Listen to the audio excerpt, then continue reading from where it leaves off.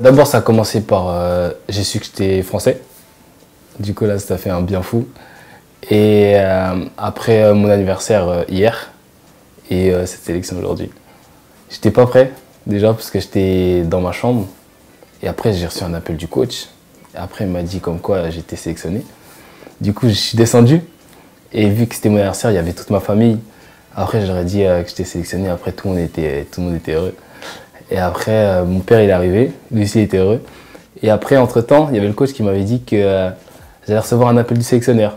Du coup, j'avais laissé mon téléphone en haut. Et du coup, je me suis souvenu que je devais reprendre mon téléphone. Personne ne voulait me lâcher. Et du coup, après, je suis parti en courant en haut pour prendre mon téléphone. Et il y a mon cousin qui m'a ramené le téléphone.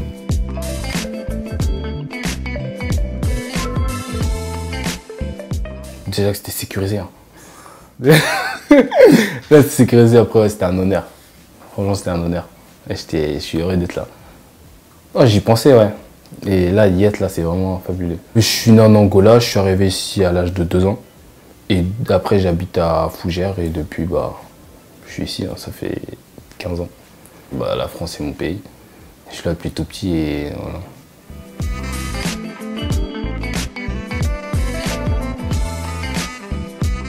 Oh, vraiment, c'est l'émotion de malade.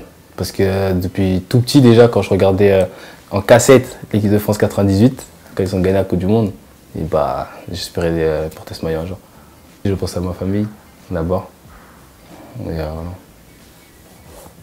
Non, il y aura beaucoup d'émotions.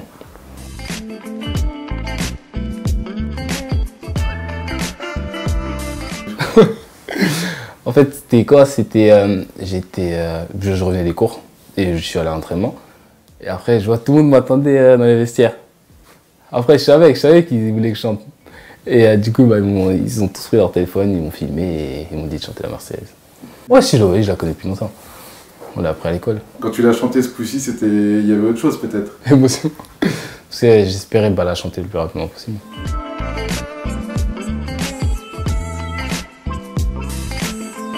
De base, je voulais pas faire de foot. De base, je voulais faire du judo. Parce qu'au début, il y avait mon frère, il faisait du judo et je voulais faire comme mon frère.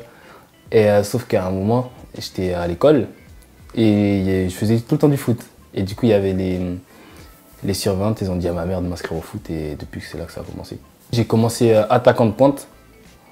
Après, je suis passé défenseur central, des fois sur le côté, au milieu des fois, à droite. D'abord, j'ai commencé au drapeau de Fougères. Après, j'ai joué à la GL drapeau de Fougères, qui était une fusion avec la GL. Et après, depuis la U12, je suis au Stade Rennais. T'avais quel âge quand t'es arrivé à Rennes? 11 ans.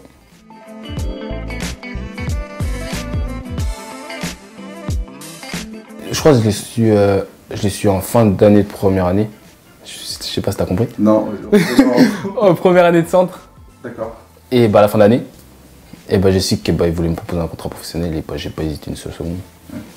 Et tout le monde était content chez moi et moi aussi, du coup, ça allait très vite. Non, Rennes, c'est ma ville, hein. C'est ma ville, c'est mon club. Ouais, j'aime beaucoup cette ville. Qu'est-ce que le club t'a apporté? Tout, en matière même humainement, à l'école aussi. Et franchement, non, c'est bien. Là, je suis au Stade Rennais et je fais mes cours là-bas. Et je pense que si j'étais dans un lycée normal, j'aurais pas continué comme là. Je serais pas allé en ES. Pourquoi? C'est plus eux qui m'ont poussé à aller en ES, en fait. Et je m'y plais bien en ES.